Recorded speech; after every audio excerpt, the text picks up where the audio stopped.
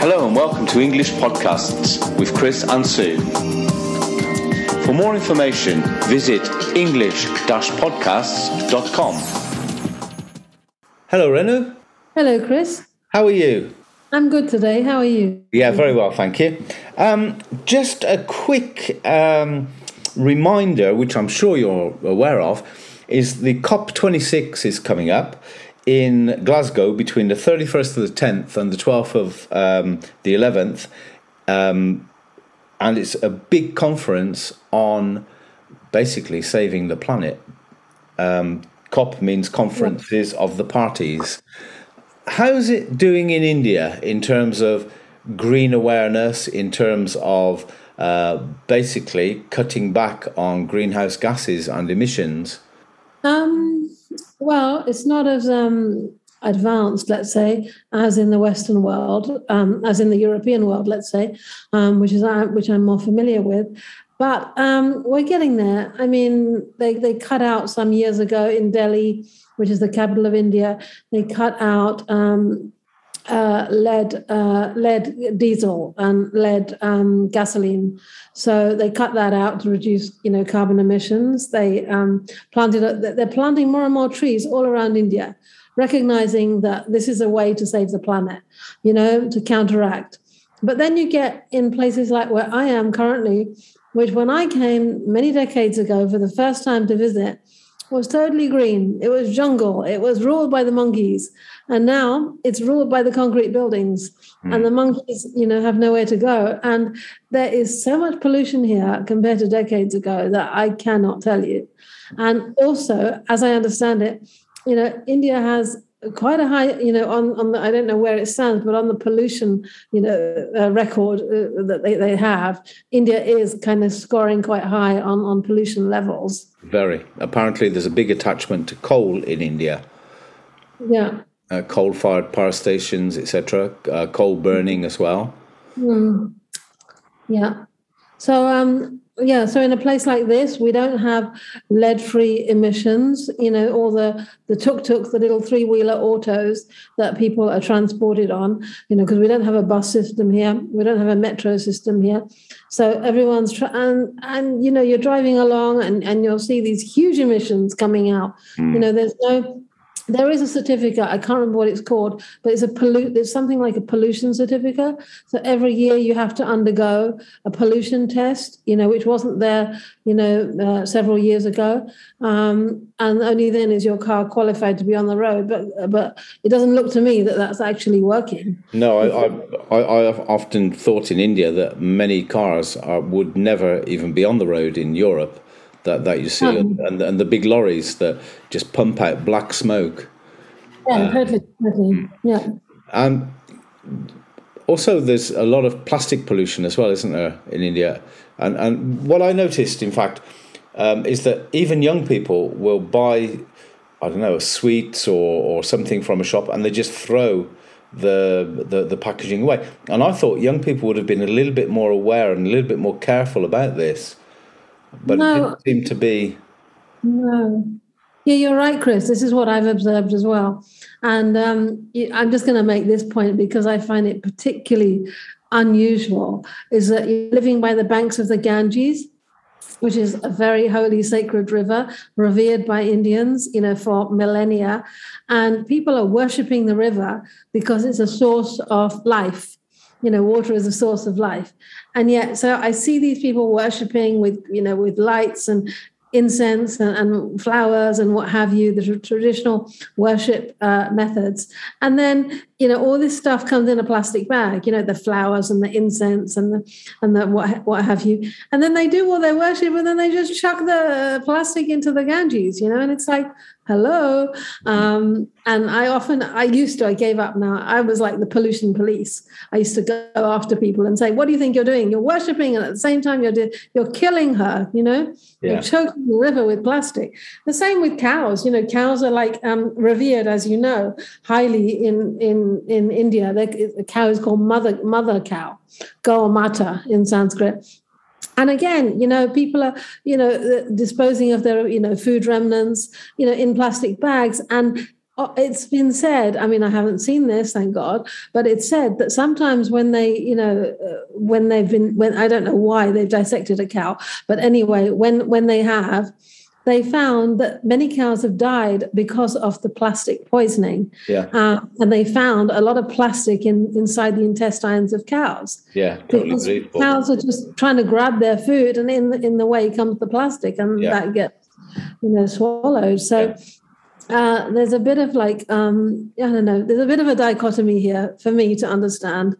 And as you said the about word, dichotomy, because on one side you have this really sort of mystic caring about things, making sure they're eating the right foods, etc., etc., and on the other side it's a total opposite, where I noticed lots of polystyrene, lots of plastic, lots of. And as you say, you see water buffalo by lakes, by temples, etc., just chomping away at bits of plastic, and in the centre of Delhi, in amongst all of this pollution, and with this type of thing as well. And the other interesting thing is that the earth is also, like the Ganges, like the cow, the earth is considered a mother because she nurtures.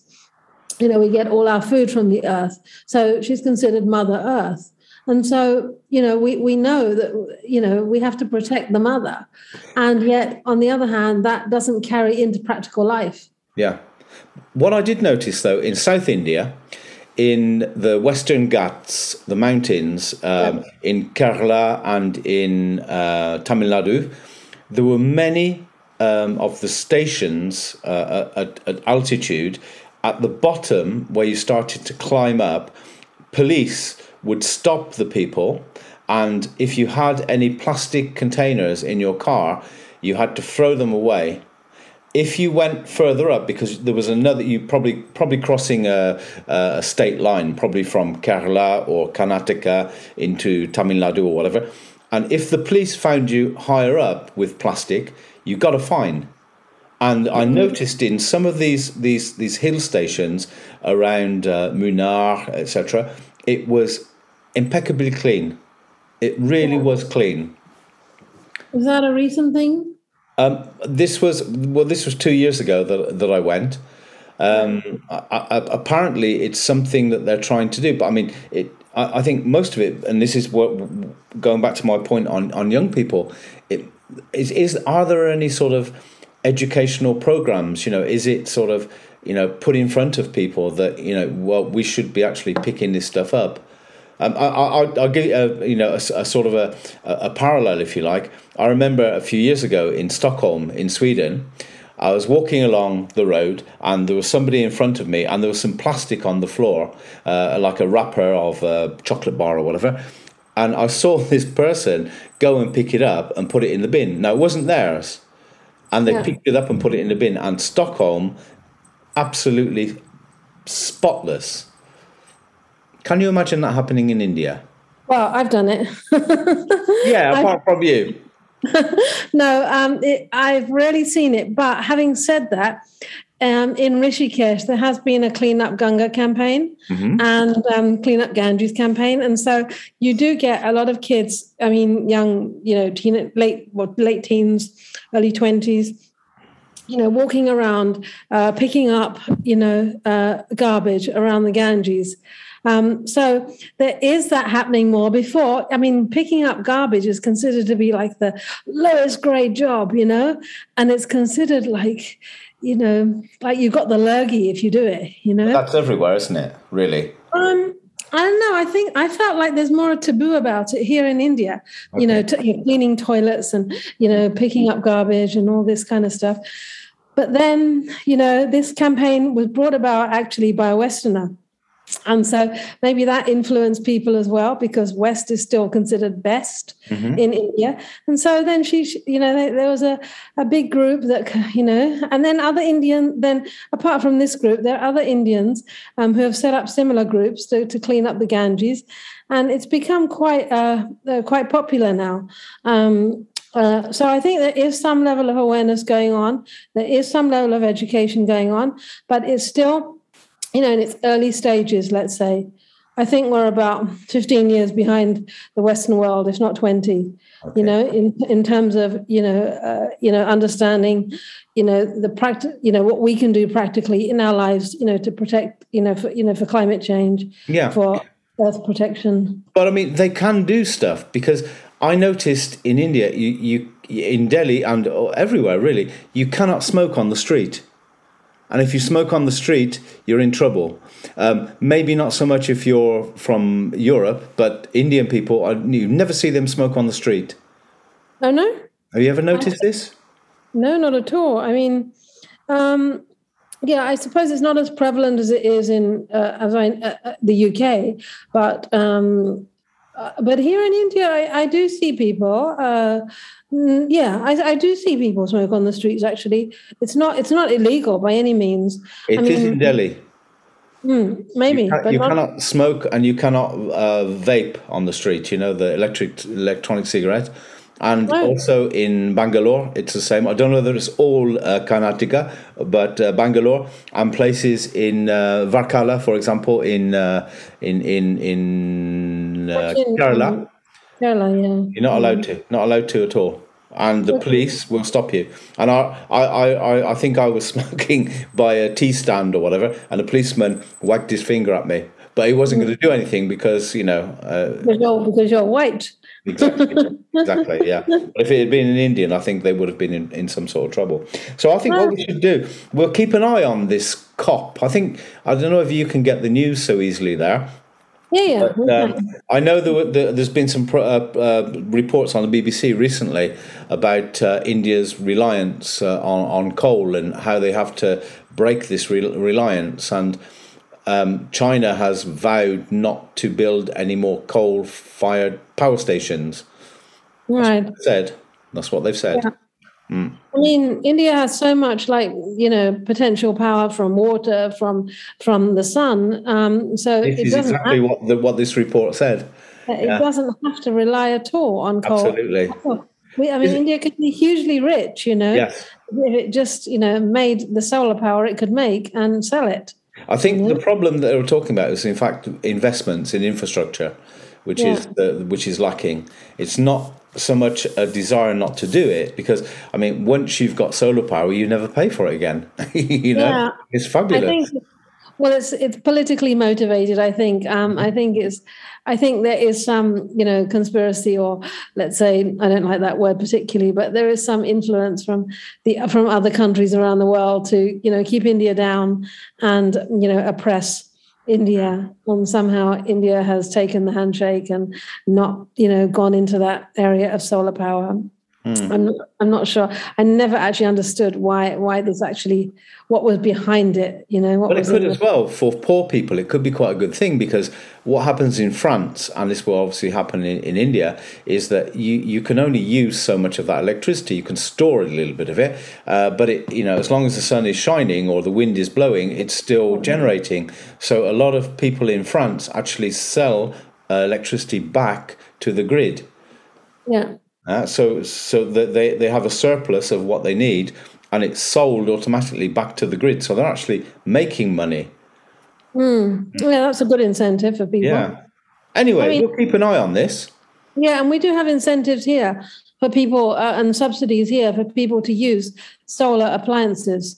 Okay. So, there is movement towards it. There is awareness, there is education, there is practical, actual, things happening. And I see more and more, because I run a sustainability initiative, and where I supply, sustainable products, lifestyle products. And I do see, through my connection throughout the whole of India, that there are more and more of such organizations springing up. And there's more and more awareness about sustainability, whether it's to do with ethical fashion, slow fashion, or whether it's to do with, not using plastics. And, there are WhatsApp groups, from all around India, Facebook groups, all sorts of things have come up. And so I do think the new generation, have more awareness about this. And I think the ancient generation, well, it wasn't about awareness. It was just like a way of life to be sustainable. Yeah, sure.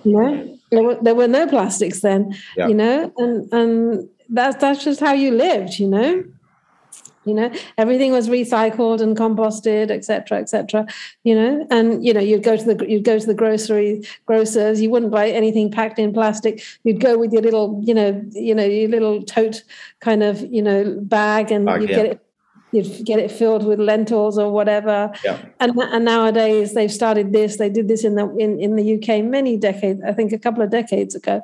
You go in with bottles to shops and you get your oil refilled. You don't have to buy another plastic bottle of oil. I mean, you must have that there, right? Yeah, we do. Yeah. Same with washing up liquid, whatever. So there is definitely quite a profound movement in that direction, but it just hasn't taken off yet.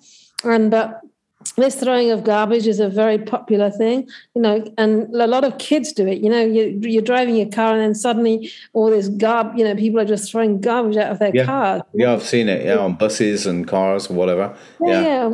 Even the wealthy, educated people, it doesn't make any difference, right across the range of wealth, wealth, in this country, Sure. People are doing it. It's not to do with education. It's not to do with wealth. People. I think it is to do with education because it's about responsibility, isn't it?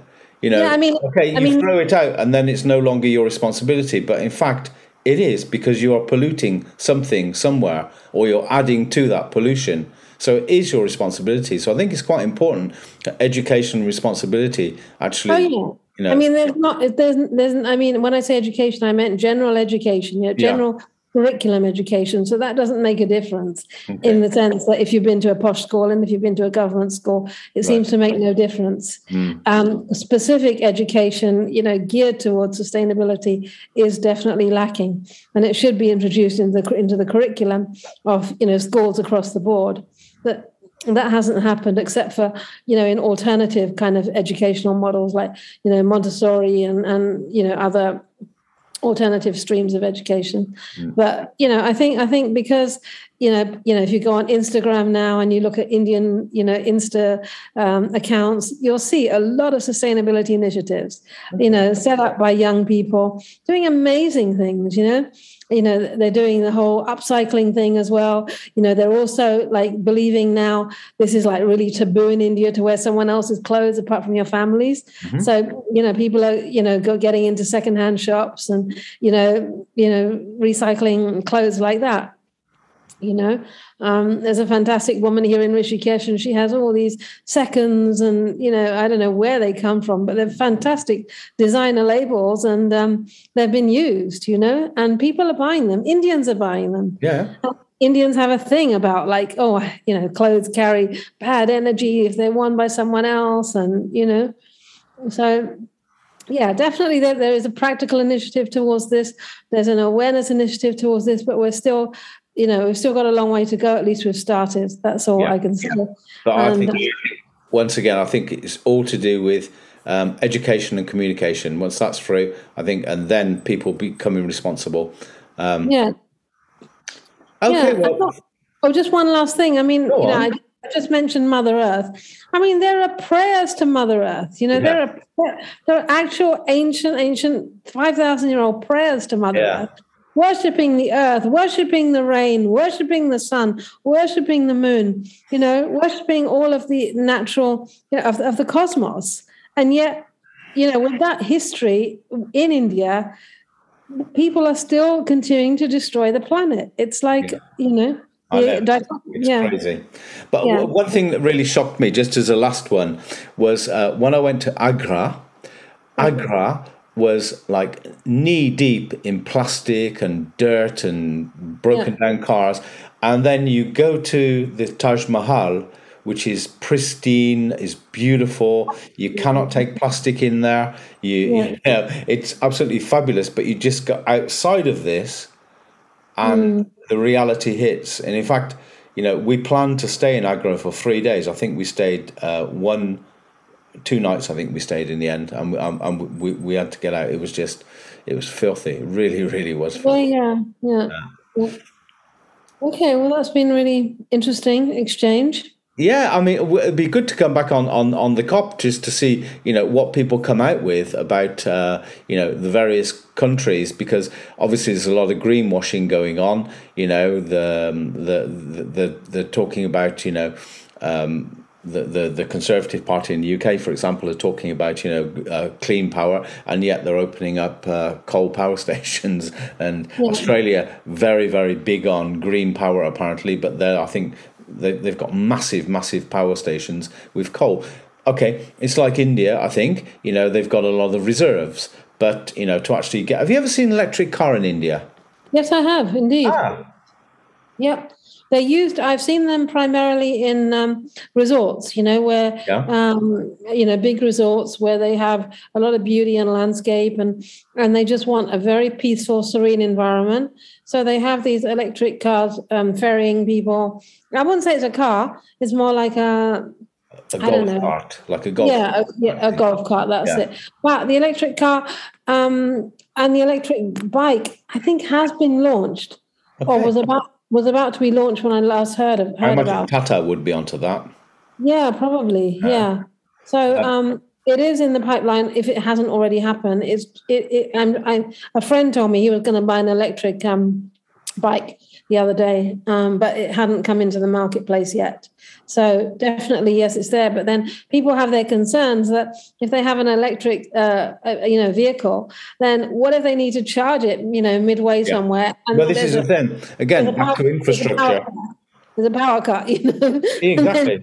If the infrastructure isn't there, it just won't work, will it? Anyway, well, thank you very much for that, Renu. We can come back on a lot of these subjects, I think. Oh, yes, very much. Yes. I have a whole load of ideas streaming away in my head. So Excellent. Okay. Thank you very much. Bye-bye. Yes, bye-bye. Bye. We hope you enjoyed today's podcast. Join us again at english-podcasts.com and subscribe to our podcasts on iTunes. And if you have an idea for a podcast or a blog, please get in contact with us through the site at english-podcasts.com.